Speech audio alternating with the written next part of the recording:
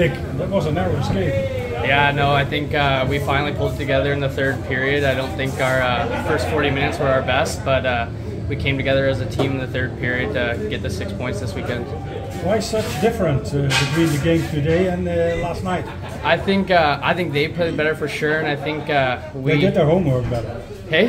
They did their homework better? Yeah, I think they might have done their homework a bit better, but I think we might have come into today thinking it was going to be an easy game, but that wasn't the case for sure.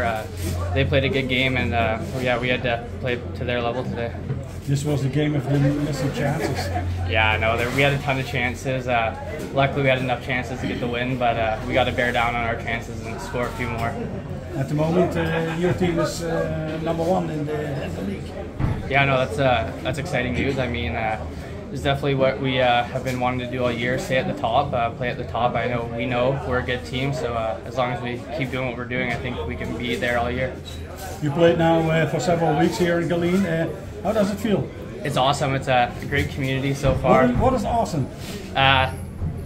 It's awesome, great people, great place to live, so really enjoying my time so far. What do you think about the level in the Netherlands? Is that what you thought about?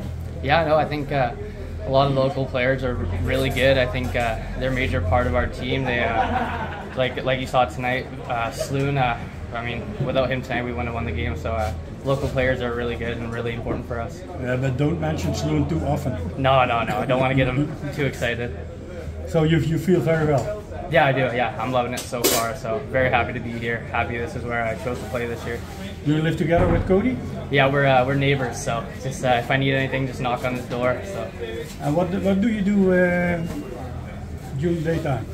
We've done a lot of day trips. I mean, we've gone up to Utrecht. We've gone over to Belgium a few times. So just Red Light District, Amsterdam? No, haven't been there yet. So yeah. Okay, so you think your team can continue this? Yeah, I think so. I think each week we're getting better and better. I think our practices are great every week. Jeff is running a really good program for us so far. So I think, yeah, we're on the right track to be good all year. Okay, thank you. No problem. Thank you. Good luck.